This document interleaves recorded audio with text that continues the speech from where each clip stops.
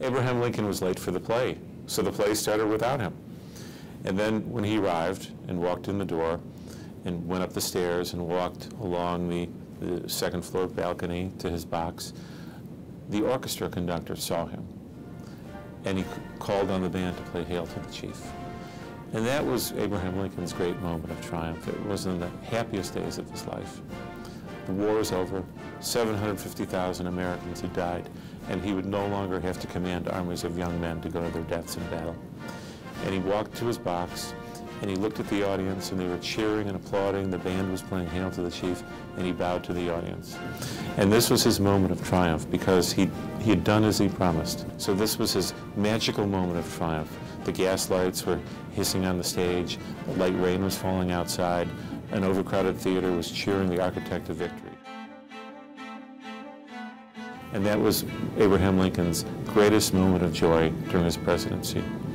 John Wilkes Booth arrived a little later.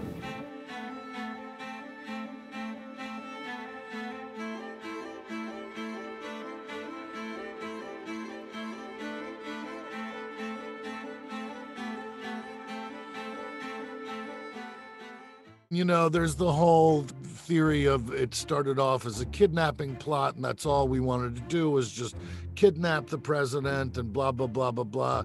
I don't, with the lock on the door from the inside, how do you get the president and his wife and everybody down from the back? Like, no, but there was no rope ladder. There was nothing like that. So I think the intention was to kill him that night. But no one knew what was going to happen. No one knew that a Confederate army wasn't going to march into Washington that night. No one knew that the entire cabinet had not been marked for death that night by Booth's conspirators. So there was a climate of fear and suspicion, really a climate of terror.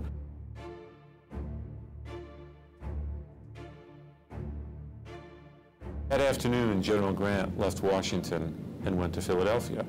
So the top general was not in town. Grant was away. The vice president chose not to thrust himself forward at this moment. He was in semi-seclusion.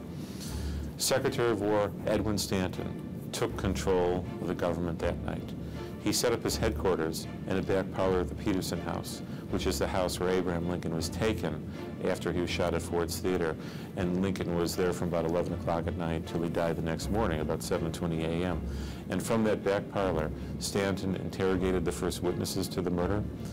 He sent runners to the White House telegraph office. The War Department office was just a block from the White House. The telegraph office was there. So Stanton got in communication with all the important cities in the North, New York City, Philadelphia, elsewhere, sending out commands, summoning troops, organizing the manhunt for John Wilkes Booth. So the focus of the entire U.S. government that night was the back bedroom of the Peterson House on 10th Street across from Ford's Theater. I would think it's safe to assume that as much as anybody was president at that, during that few hours, it was Stanton.